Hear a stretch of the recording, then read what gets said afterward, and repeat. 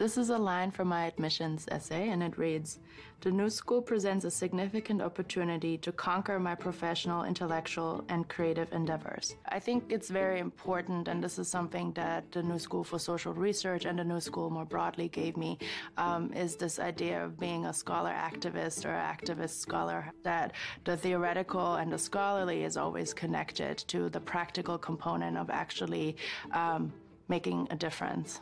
I was born in Germany to an Iranian father and a German mother, which significantly shaped my personal experience in terms of majority-minority relations, but also as a scholar. My focus was specifically on the Middle East and women's rights, trying to figure out what I can do or what society can do to actually fix these issues. In my dissertation, I examined how Muslim immigration has shaped state-religion relations in Germany and the U.S. I think what really sets the New School for Social Research apart is its critical and innovative and also interdisciplinary focus. I wanted to have these options as a PhD student. I've taken courses ranging from Fanon and decolonization to basic courses on Marx and Hegel to more practical courses such as quantitative and qualitative statistics, as well as ethnographic research. And it was this wide range of courses from very theoretical scholarship to the more practical aspects of it that have informed my dissertation, but also my research now, which is very much a mixed method approach. When I came here, I expected a lot of questions and critical thinking, and that's exactly what I found. And what this really has helped me do as a scholar is to be critical of my own work, of other people's work, and just to not stop questioning. Hi all, we're going to get started and then there'll be more time for food and drinks. My name is Dana Messenger. I'm Director of Admissions at the New School for Social Research.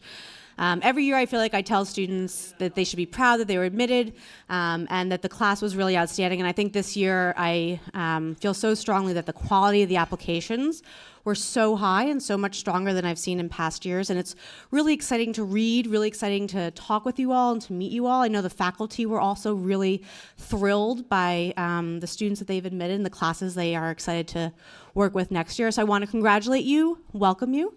And we're going to begin. We're going to begin with Dean Will Milberg, who is also a professor of economics and co-chair of the Heilbronner Center in Capitalism Studies. Thank you. Thank you, Dana. Well, welcome everybody to the New School for Social Research. And as Dean, I am just thrilled to have you here and look forward to having you part of our community in the fall.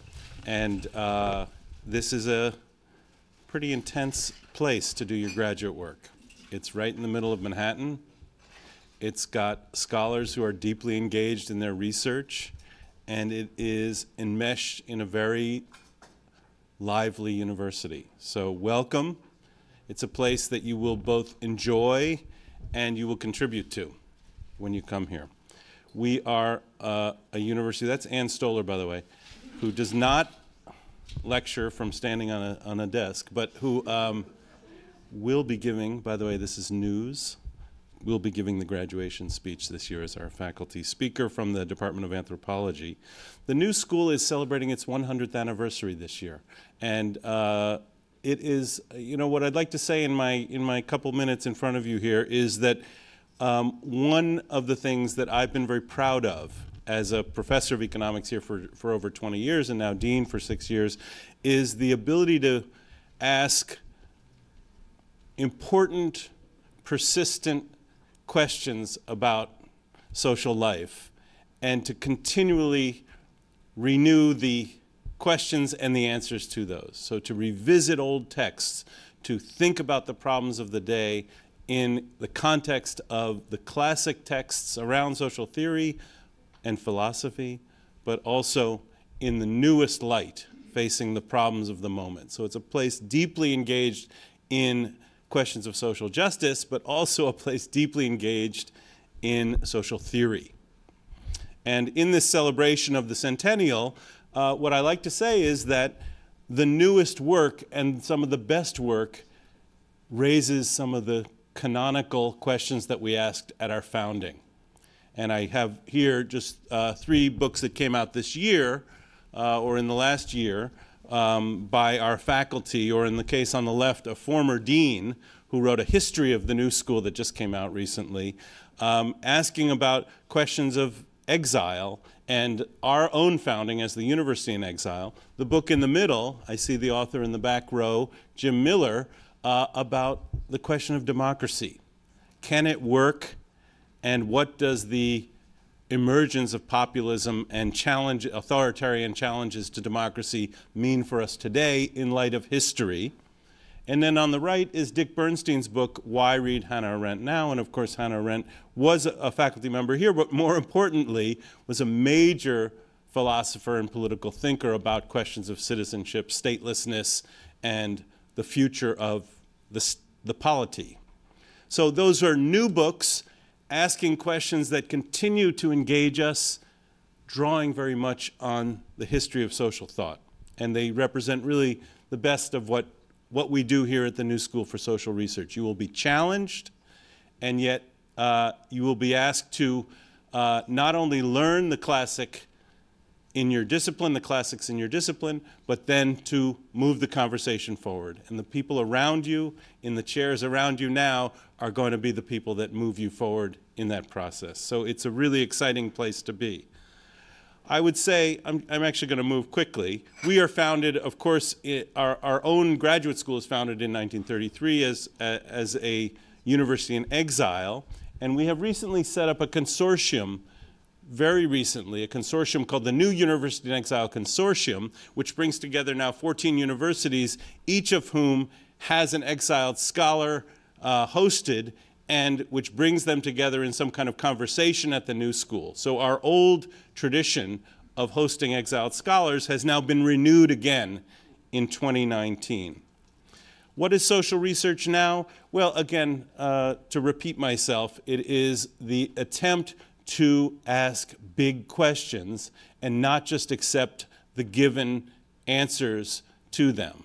And we overuse probably this word interdisciplinary, but I think there is a great emphasis at the New School for Social Research in bringing together history, social theory, understanding of institutions and dynamics of capitalism and democracy, which are necessarily across disciplines, together to answer these big questions. What is populism? How do we understand the populist wave? That's Professor Jessica Pisano lecturing on the topic. And it's a question that we take up with respect to many regions of the world, because now that is an issue relevant to many regions of the world. We have confronted questions of migration and mobility in our new institute, Zolberg Institute on Migration and Mobility, capitalism and the study of the forces and dynamics of capitalism in a very interdisciplinary way at the Heilbronner Center, and finally our Graduate Institute of Design, Ethnography, and Social Thought, which combines not only this kind of fairly intense social theory approach of the New School for Social Research, but brings it together with this very strong design school that we have at the Parsons School of Design. So it's a graduate institute which tries to combine the two and to talk about ethnography not just as a way of looking at clothing or material objects, but also as a way of understanding society. We are global. We have students, as you will meet, from around the world. We have graduates now who have been placed around the world. We have centers in various locations around the world. And we are very proud of the kind of global perspective that we bring. And, oops, this is not moving. There we go. Those are our alums. I want to get to some of our alums. Our India-China Institute, our Trans-Regional Center for Democratic Studies, which runs institutes in both Eastern Europe and previously in South Africa. That's the NSSR Europe and Joburg. And then, of course, our Janey program in Latin American Studies. And we have a very strong tradition of both training students from Latin America and placing students both in academia and in government programs, both in South and North America. So what what we do next is new programs, and there are some new programs that you should know about. Our creative journalism, creative publishing and critical journalism program, which is a master's program. If you're here for that, we have the director here who also wrote the book on democracy. We have a wonderful online presence in the form of something called Public Seminar, and Public Seminar draws on our tradition of interdisciplinary discussion, debate, and it has reached a very global audience and engages both our students, our faculty, and our friends around the world. And we have a new summer institute, the Institute for Critical Social Inquiry, which meets every summer in our university center and always features very prominent scholars on social theory, issues of race, issues of globalization, issues of critique. And we're very proud of the success of that institute in the last 2 or 3 years. Our graduates, since our students are from around the world, our graduates tend to also be around the world, and we are very proud of both our ability to produce top-rate scholars who get placed in excellent universities and colleges, and also, as I say, leaders around the world. And we're very proud of both the academic and the non-academic placement record that we have.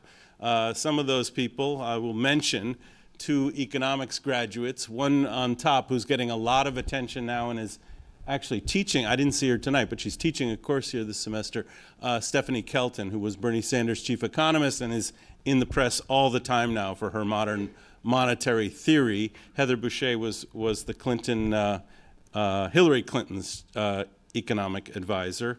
Lisa Grande was the deputy, is still the special representative to the UN mission for Iraq. Ed Ochoa is the president of California State University, Monterey Bay, former assistant secretary of post-secondary education in the Obama administration. These are all people who spent a number of years here studying, deeply engaged, continue to be engaged with us very much so.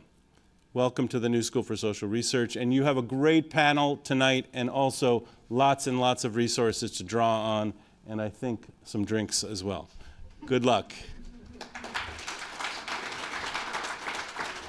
you. I want to invite Jay Bernstein, who's a distinguished professor of philosophy, up. So welcome.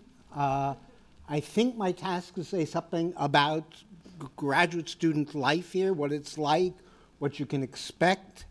So I'll talk about the philosophy department because it's what I know, but that story can be repeated for each of the departments here. And of course, to really know about what life is like a graduate student, do ask the graduate students who are here. They are the best source. But let me just say something about what we try to do and the kind of environment that, at least in the philosophy department, we try to produce. As a philosophy department, we are a pluralist department. And pluralism is rare in the academic world. That is, we care about the history of philosophy, we care about continental philosophy, we care about post-analytic Anglo-American philosophy, and we care terribly about political and social philosophy. Every year we try to have an incoming group of 20 to 25 students. That's kind of the goal. And if you think about it, that means that at any given time, there's going to be somewhere between 60 and 75 students taking courses. So this is a large, exciting community. And we try to put on between 12 and 14 courses a semester. And we do not allow ourselves to repeat courses. So over the course of 2 years, an MA student will have a chance to choose between 40 and 50 different courses. So what do our graduate students do? I want to talk about just what they've done over the past month, because it's pretty spectacular. So there are a series of groups in the department, one of which PSWIP, which is People's Society for Women in Philosophy, 2 weeks ago had their annual lecture. And you might think philosophy, annual lecture, women, not a big deal. Well, the speaker was Andrea Long-Chu, and if you know her article on liking women, which went viral in N+1, you'll know she's one of the most interesting feminist thinkers around. And sure enough, we had a fire hazard. We squeezed, 120 to 130 people into a room. It was a New York City event. Scholars from Northwestern were there, from Rutgers, from NYU, from Columbia. This is an important young thinker who was brought here, and this was really, in a way, her coming out with her new work, which is coming out in Verso in October, called Females, a Radical Thinker. PSWIP also is relaunching a journal in a month's time, so a chance for feminist philosophical writing to occur. But that's not the only journal in the philosophy department. For the last 40 years, the Graduate Faculty Philosophy Journal, which is one of the most known philosophy journals in the country doing work on continental philosophy, everybody thinks the department does it. It does not. This is done wholly and solely by graduate students. It is edited, organized, everything about it is done by our graduate students. So 2 journals. What else? Well, this week, if you hang around for Thursday and Friday, they have a yearly conference, a graduate student conference with 2 speakers, and graduate students from literally throughout the country and from Europe, from Paris and France and England this year, I saw come. So our graduate students are giving papers, editing journals, organizing conferences. They are active in all the ways necessary to imagine, as it were, a life in philosophy. What else do they do? Well, the graduate students from the New School and Columbia decided that German idealism, well, there are not many German idealists. So the students from the New School and Columbia got together, and I guess about 10 years ago began the New York German Idealism Workshop, which meets once a month at either here or at Columbia, and has the leading historians of philosophy working on German thought, German idealism, attend. It's an event now that is known throughout the country. Everybody wants to speak at it. So this is all stuff the graduate students do. This is all the stuff. And I won't say all the things. We have talks every Thursday night. We have other conferences throughout the year, and on it goes. How closely do we work with our students? Well, of course, some people in psychology work very closely with their students. They share a lab.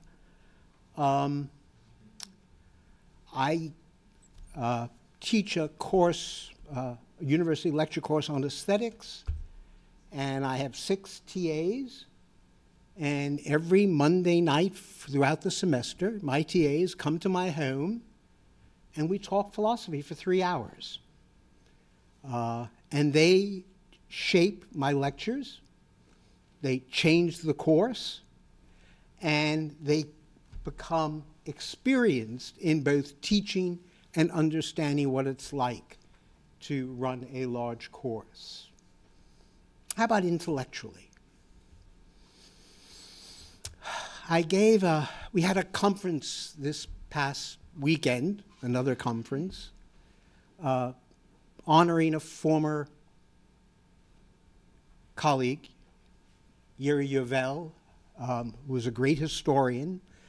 And just at this conference, there were wonderful papers on Kant and Hegel and Spinoza and Freud. Indeed, the most beautiful Spinoza paper I ever heard. It related Spinoza to the problem of original sin and the Garden of Eden and him solving that problem. But I gave a paper on Hegel. And in it, I had to acknowledge that my thought had changed radically on Hegel. And it changed radically on Hegel because of the work of 3 of my graduate students. So one, Rocio Zambrana, has published a book on Hegel's logic. She now teaches at the University of Oregon. A second, Karen Ng, teaches at Vanderbilt and has a book coming out on Hegel and the problem of life. And a current graduate student, Anna Katzman, has a book coming out on Hegel and logic and phenomenology. I said, and I believe, that these 3 young women will change the understanding of Hegel in America. That is, our students get involved in projects that we share with them, that they go out and they shape and reform the intellectual environment, and of course they become outstanding academics on their own who, and this is where I will end, who I am grateful to learn from, who teach me new things. So the graduate experience is both learning, growing, shaping, inventing, and eventually taking thought to new places for which we all can be grateful. I think the opportunity, I've been teaching for a long time, over 40 years, that's too long. I've never been anywhere where the graduate community is so exciting, so interesting, and so dynamic. Welcome to the New School.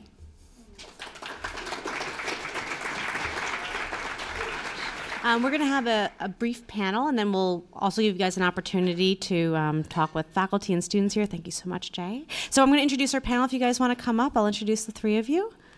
All right, so we have Wendy, Andrea, who is an associate professor of psychology. Her research focuses on the difference between acute trauma, which is like an automobile accident or a single assault, and chronic trauma, which is sustained physical, emotional, or sexual abuse. And she runs the Trauma and Effective Psychotherapy Lab. Psychophysiotherapy. How do you say that? Psychophysiology. Okay, I should have practiced that one. We also are joined by our alum, Ethan McCarty.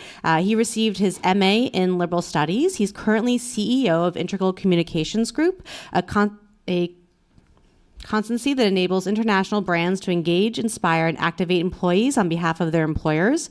Previously, Ethan worked as the global head of employee and innovation communications for Bloomberg, LLP. LP, right? LLP is the law firm. LP. I used to be a lawyer, so I should like clear that from my mind. And then Ibrahim Shikaki, who is a PhD candidate at the economics department. He works in the fields of macroeconomics, distribution, and inequality. His dissertation focuses on the political economy of Palestine during the last decade. So they're going to talk a little bit to you guys, and then I'll come back up and give you some more instructions.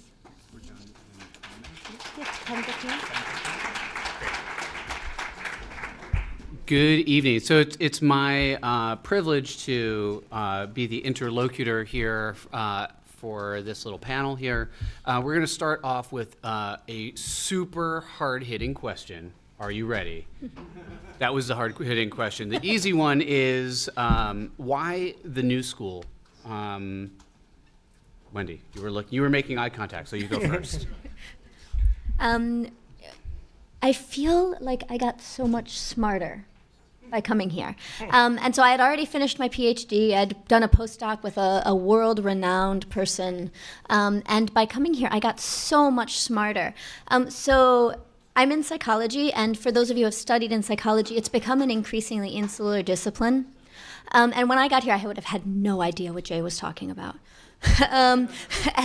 And so now I feel like I can sit in a room and be with people who toss off comments about Spinoza and what Spinoza is known for and actually be part of that conversation. The focus on interdisciplinarity is actually true. I do feel like I have been forced to articulate what I believe and what I understand, which is in some ways an almost fundamental human experience, that's that of trauma. And to be able to articulate that in the most fine-grained detail in ways that both that scholars who are outside of my discipline and extremely rigorous, but not in my discipline, so needing me to break everything down at a level of detail, truly do understand.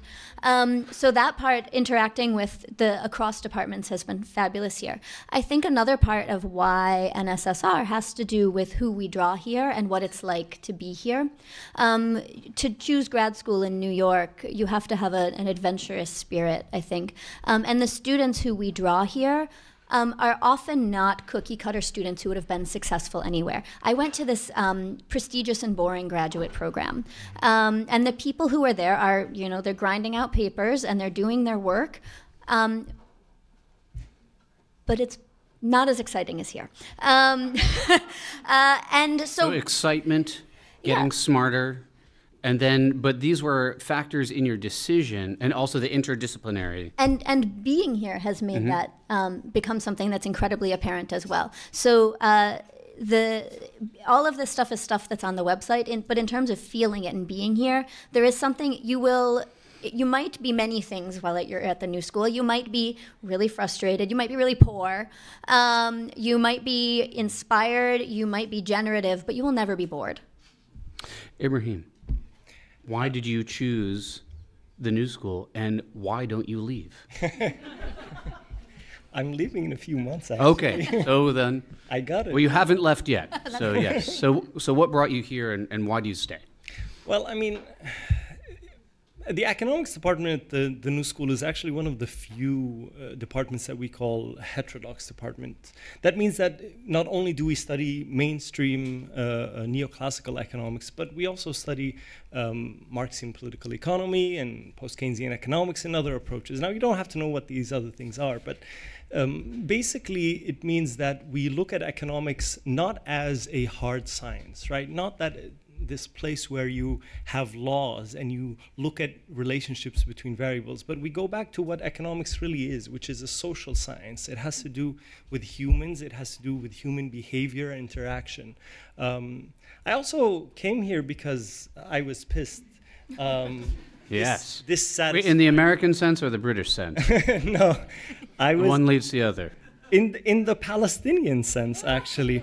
I was dissatisfied, and I remember two very distinct moments in my life. One, I was like 14, 15, and I was working in this small pillow factory, Palestinian pillow factory, and we would work, and end of the week, the Israeli subcontractor would get those pillows from us. And I would be so pissed that when my mother would go buy those same pillows, she would pay so much more than what I was paid as a worker. And later on I would discover, and Will Milberg was here, who's an expert on global value chains, that this has to do with the idea of value chains and where value added is. But the second part when I was pissed is after I graduated in Palestine working in economics, I would get these experts from international financial institutions like the World Bank and the IMF basically trying to give me this one-size-fits-all policy about Palestine. I wasn't satisfied with that, and I almost gave up on economics until I heard about the new school and about the heterodox work, the focus that we give not only, again, on this neoclassical approach, but the importance of history of economic thought, economic history, institutions, politics, the political economy approach that is not just combining politics and economics, but talking about class, power, money.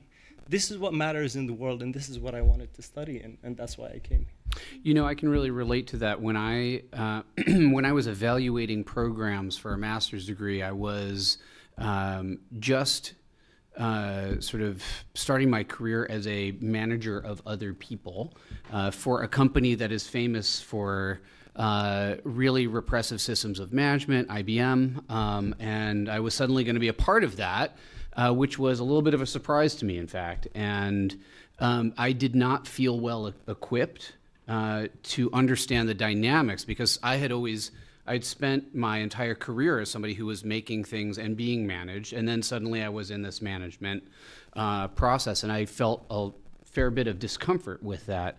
And at the same time, I was surrounded by many other IBM, we called ourselves IBMers, people who work at IBM still call themselves IBMers, and I was very, very keenly aware of a homogeneity of thought, and just, the kind of end of history thought that, this is just this capitalism, democracy, Reese's Pieces, chocolate peanut butter thing is gonna just go forever and we're all good, so long as you're on the top.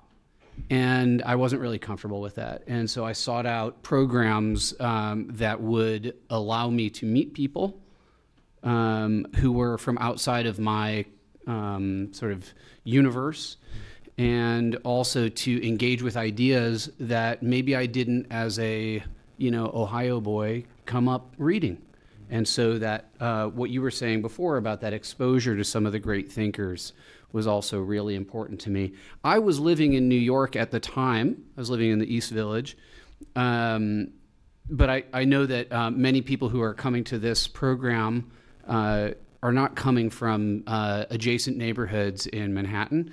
So I wonder so you came all the way from across the ocean. I don't know where you're from, but we'll go from Ohio as well. Okay, so another Ohio, go Buckeyes. We'll come back to that in a second. But why New York? I mean, you explained the appeal of the program, but why New York? Well, I mean, so two parts, right? The first is actually academic. Not only am I at the New School, but I mean, you have basically Columbia, NYU, CUNY, City University of New York, all within 15 minutes, basically, if the subway is running. Big if. But aside from that, I mean, obviously not the non-academic part. I mean, it's New York. What is there to say? I mean, it's a place where there's something for everybody.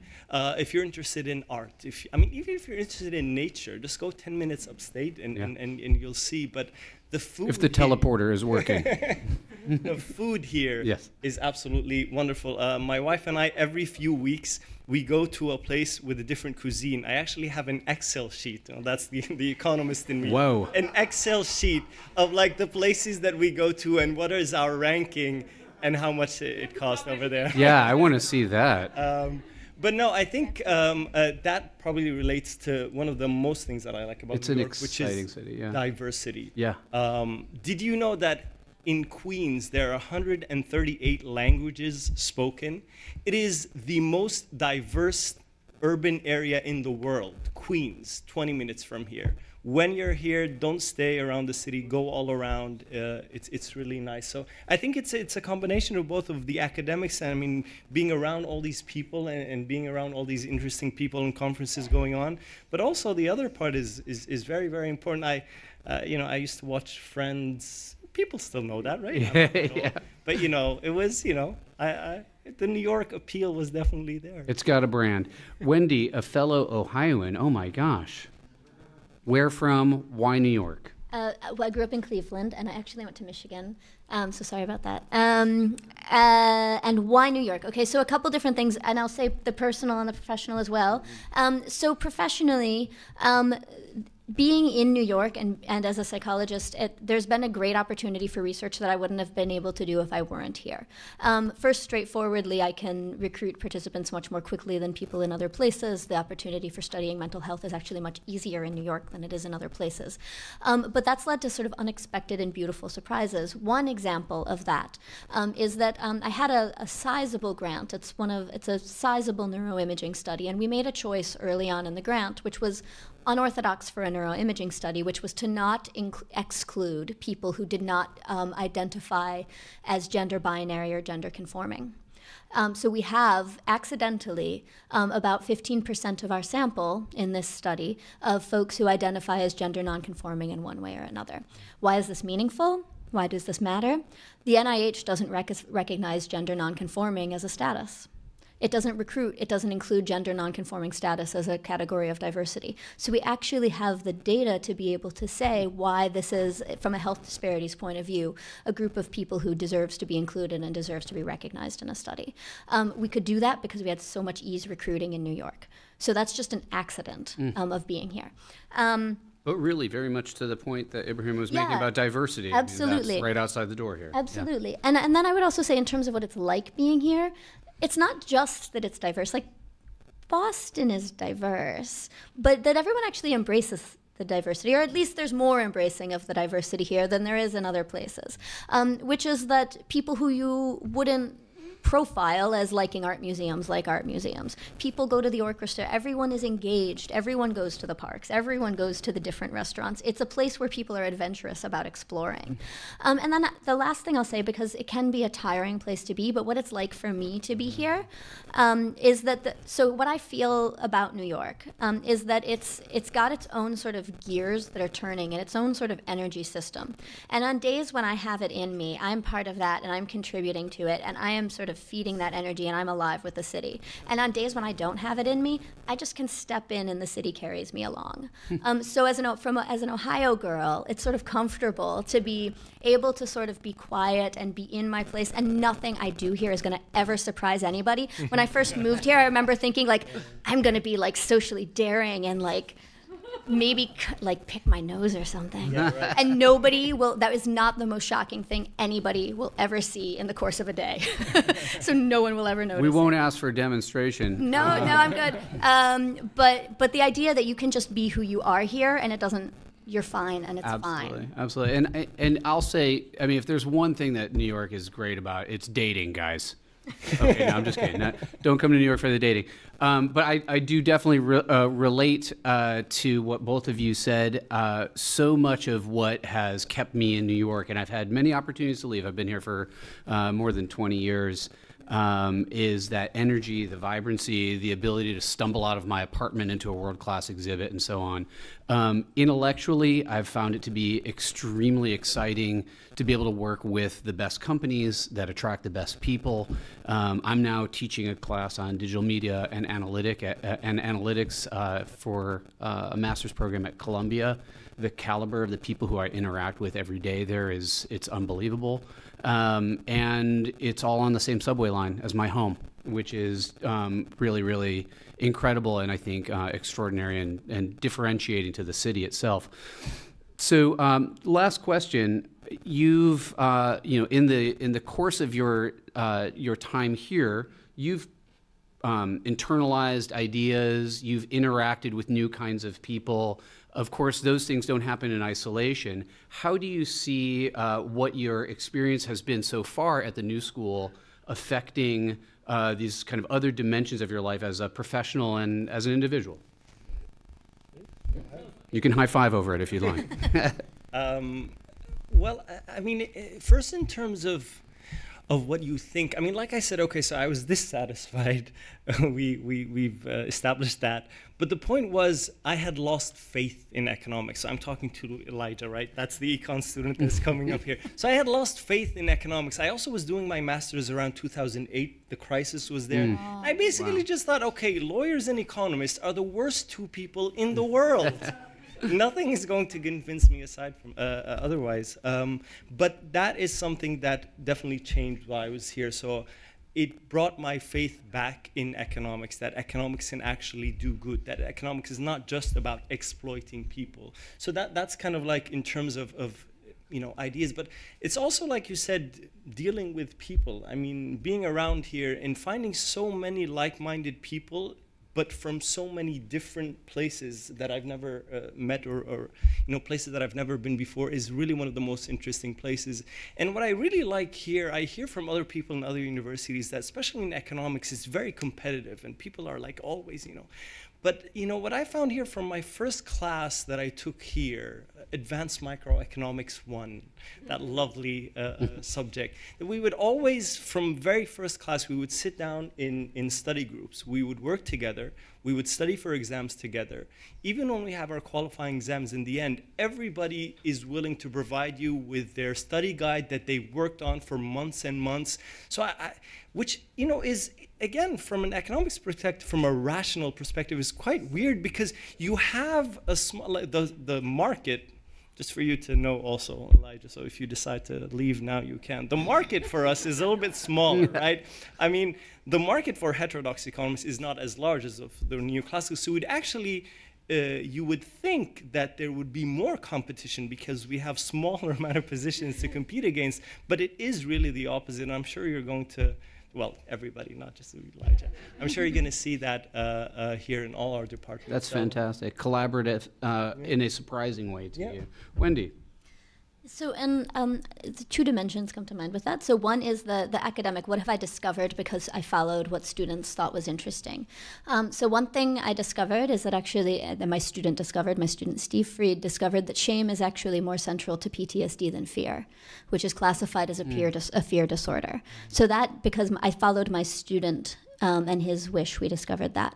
Another example of something we discovered because I followed my students' interest, people would rather shock themselves than sit alone in a room with their thoughts or than try to think about solving their problems.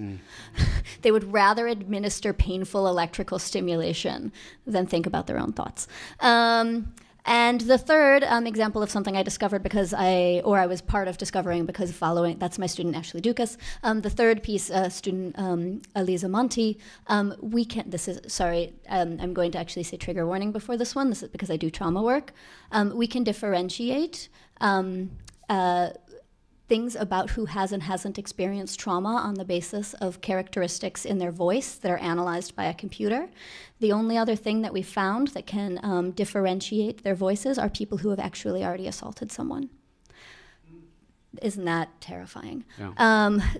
Because I've given my students a wide berth and let them explore what's powerful to them, I've gotten to be part of these cool things. The other thing that's been critical for me, my students keep me not just honest, but authentic. The New School is good at many things. Financial aid isn't always the best. And so I am very invested in being sure that my students are getting what they came here for, and that's good quality caring mentorship. So my students are family. We've done really embarrassing karaoke together. They've been over for Christmas. My student breastfeeds in my office. Like, there are people who my students are family to me. And so that keeping an eye on helping not just them do something impactful, but being sure that every moment of their time is being used as something that's meaningful. And part of what's meaningful is the care that they get, the feeling of being seen. Their brilliant ideas are great, but what I want them to walk away with is being cared about. So that's I think part of what my experience here with students has been like. It's really powerful, and a powerful change for you, and a powerful shared experience with your students as well. Just to as a final note here to answer my own question, so much has changed just in the way that I see the world, in the way I see the dynamics between organizations and their people. That it affected the reading that I did here, the writing that I did here. I mean, I became a better writer, you will hear. But the reading that I did here totally changed the way I see the relationship between people and work. And it led me to excel in my role at IBM, even while I was a fly in the ointment there. It led me to a role working for Mike Bloomberg, which was a very exciting period of my life. He's also somebody who went to school here, though I don't think he matriculated. He did take some classes. And then it led me to found my own company, where we try to work with big employee populations and try to find ways for companies to do better by their people so that their people can do better by the company and feel like they're having productive, meaningful work in their lives. So when I think about what it changed for me, it changed everything. A round of applause for the panel, and Dana, back to you.